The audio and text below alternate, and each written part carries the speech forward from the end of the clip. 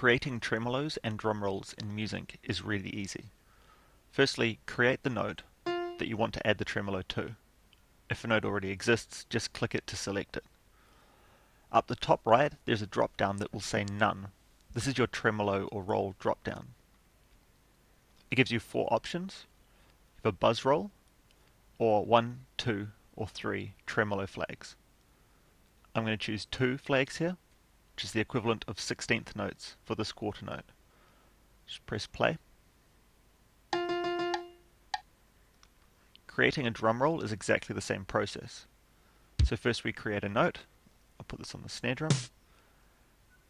Then from the drop down, you can choose buzz roll or 3 flags. They play identically.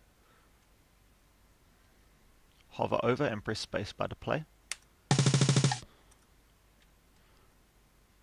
3 flags, works exactly the same.